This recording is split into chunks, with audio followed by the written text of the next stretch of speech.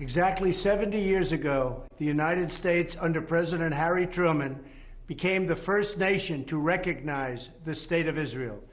Today, we officially opened the United States Embassy in Jerusalem. Congratulations. It's been a long time coming. Almost immediately after declaring statehood in 1948, Israel designated the city of Jerusalem as its capital. The capital the Jewish people established in ancient times. So important.